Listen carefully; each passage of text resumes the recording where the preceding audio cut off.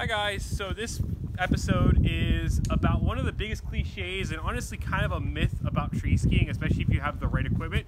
It's the biggest cliche you hear is don't use your pole straps, and I agree with that if you're not going to buy yourself releasable straps. But I think there's a lot of reasons why you should buy releasable straps, and I'm going to tell you why.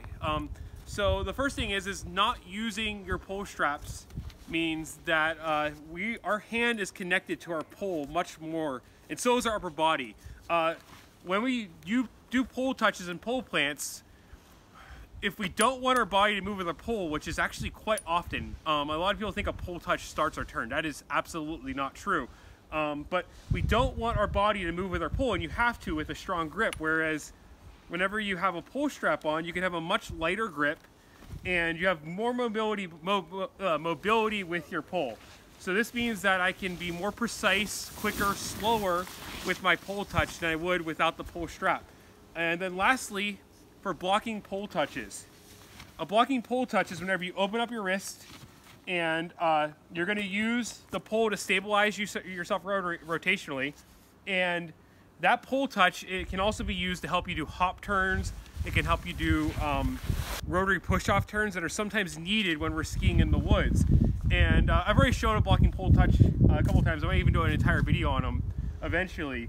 But a blocking pole touch without a pole strap means that you have no real grip to block. The pole, you can just slide through like this. And maybe your hands are stronger than mine. If so, you don't need your pole strap, great, but I feel like a lot of people would benefit from using pole straps, specifically releasable pole straps.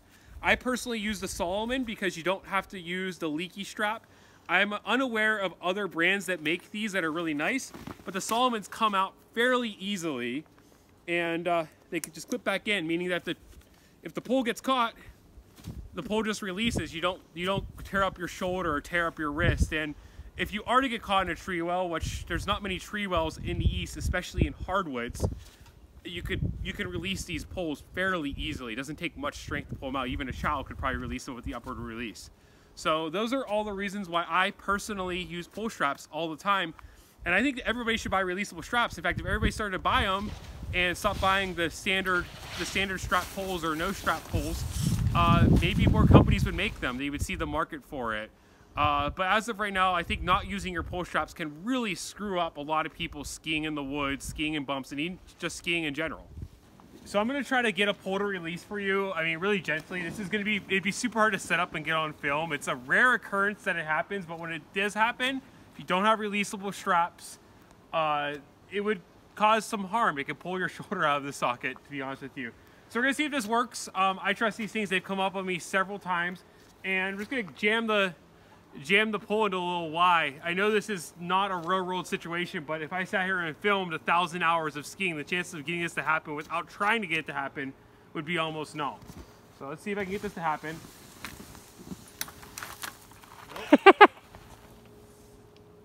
So I know this is a very contrived situation, but we have tried 10 times to try to lodge my pole into a tree and get it to stick, and it's a very rare occurrence whenever you ski. It probably happens to be once or twice a year, but when it does happen, it can cause some real damage. So what I've done is I'm just taking the pole right here, and I'm just going to ski off, and I'm going to show you how easy this thing releases. So if I go, it just comes off right away. I now have to go retrieve my pole, but I am no longer bound to it, meaning that I didn't get hurt.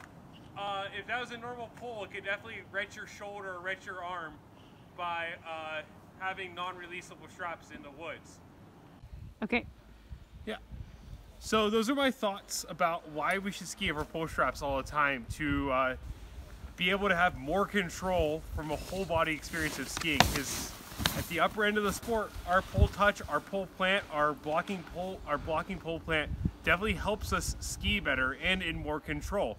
And for me personally, it's just easier. It's more comfortable than trying to not use my pole straps. So my workaround are these releasable straps.